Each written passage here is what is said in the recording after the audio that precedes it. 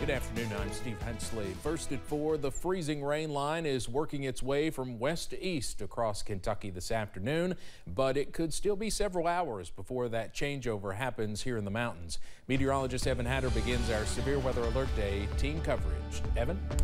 That's right, Steve. We've been watching rain throughout the day today, but our far western counties are now starting to see the cold air beginning to work in, and we are all under some sort of winter product as we head through the nighttime hours.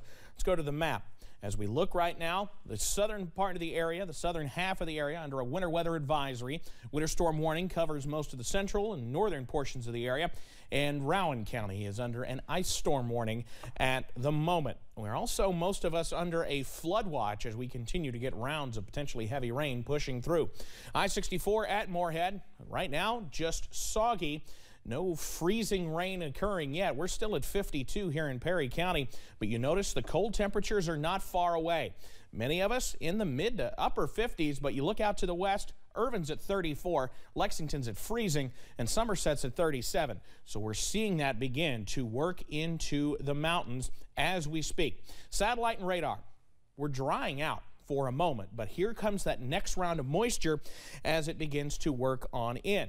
And you see that freezing line continuing to push further and further to the south and west. And it's something that's been caught up during the day and something we're going to be watching very closely as we head through the nighttime hours. Go ahead and download that WYMT weather app, because once we fall below freezing later on tonight, that's when the rain turns to freezing rain and we start to see the issues becoming apparent around the mountains. I'll have the very latest coming up in just a few minutes. Steve?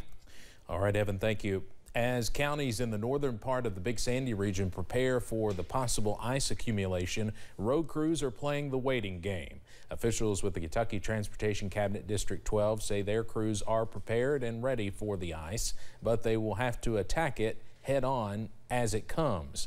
With all the water on the roads from the rainfall, pre-treating them is just not an option. So if the ice comes, they are expecting a long night. Our crews, especially in those areas in the northern part of the counties, will be out through the night, and they will be patrolling. As soon as the winter precipitation starts to begin, they'll start treating the roads.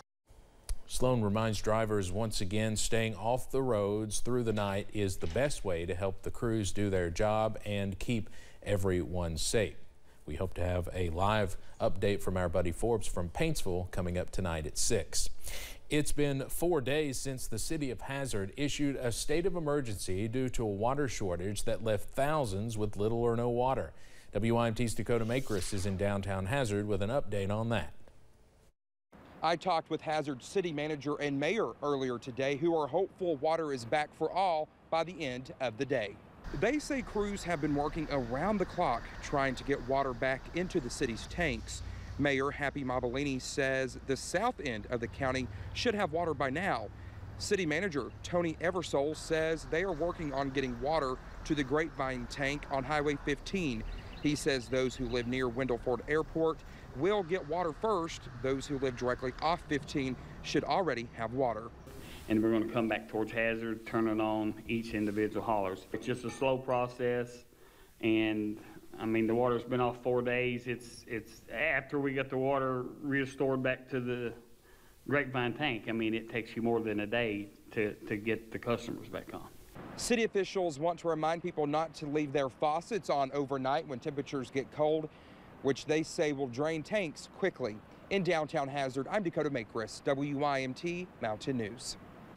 Officials say they are also aware of a fake Facebook page with a similar name and to the city utilities page, and they are asking whoever is running that account to stop posting to avoid confusion. The official Facebook page is called City of Hazard Utilities and is posting frequent updates on the situation. We are still seeing historically high prices for both new and used cars this year, and experts predict those prices could stick around for much of 2022. A shortage of parts, limited production, and surging demand for both new and used cars are driving consumers to pay sky-high prices for those few cars that dealerships have available. J.D. Power says the average transaction price for a new car was more than $45,000 last December, up 29% from 2019. Driving that is some of the shift toward trucks and SUVs and higher contented vehicles. But at the same time, because of this lack of inventory, dealers are not required to discount at all. So when can buyers catch a break? Experts say availability could start to increase as production starts to come back online and the supply of car parts improves. But there is no firm estimate on when that will happen. The head of the Federal Aviation Administration told lawmakers safety is something his agency will not compromise when it comes to the deployment of 5G technology. He and representatives from the airline and wireless industries were in the hot seat today, giving an update on the rollout before a House Transportation Subcommittee. CBS's Natalie Brand has more from Capitol Hill.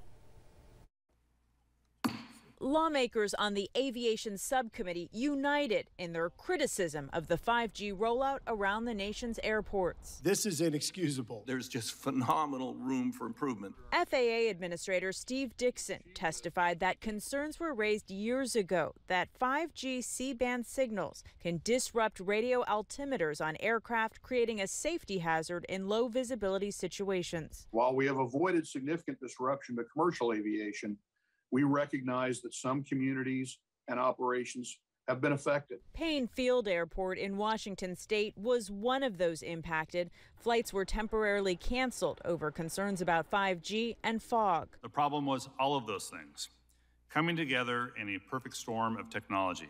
Several committee members blamed the botched rollout on lack of coordination between the federal agencies overseeing the aviation and wireless industries, something the FAA administrator says is now being worked out. All parties are working together very effectively at this point. We have made a great deal of progress and the cooperation continues. The FAA has cleared an estimated 90% of commercial planes to keep flying, but the administrator says testing is still underway and new standards must still be developed, which may not happen until 2023. Natalie Brandt, CBS News, Capitol Hill.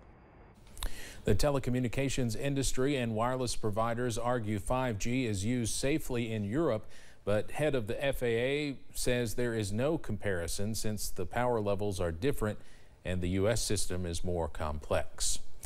Medicare will start paying for at-home COVID-19 tests. The Centers for Medicare and Medicaid Services announced the move Wednesday. The tests will have to be purchased at participating pharmacies and retailers.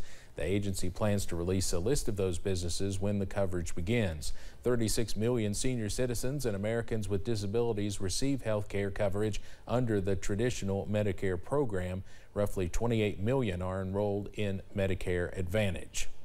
A popular brand of salad dressing is being recalled. Conagra brand says it's issuing a voluntary recall for some bottles of Wishbone chunky blue cheese dressing and Thousand Island dressing. Both contain egg, which is not stated on the product label. The FDA says people who are allergic to eggs risk serious or life-threatening allergic reactions from these products. There are no reports of illnesses or injuries so far.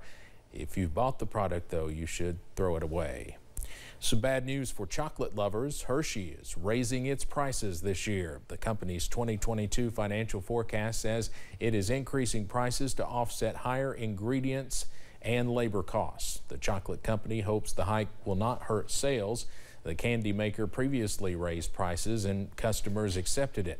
Beloved treats like Reese's and Kit Kats are still going strong. Retail sales for the company's top brands grew more than 12% last year. Let's head over to Wall Street now on this Thursday. A rough day on Wall Street after a pretty positive week earlier. The Dow closes down today more than 518 points. We'll have more financial news in our next half hour. A SpaceX Falcon 9 rocket blasted off from California Wednesday afternoon. The rocket, carrying a classified National Reconnaissance Spy satellite, did not disappoint the senses. Two sonic booms punctuated the launch, much to the delight of spectators. About 2 minutes into its climb, the first stage of the rocket broke away, returning to the base so it can be reused later on. Some are calling it a major moment in space exploration history. That's one of the things that makes SpaceX so spectacular, because that landing was considered an impossibility at one point.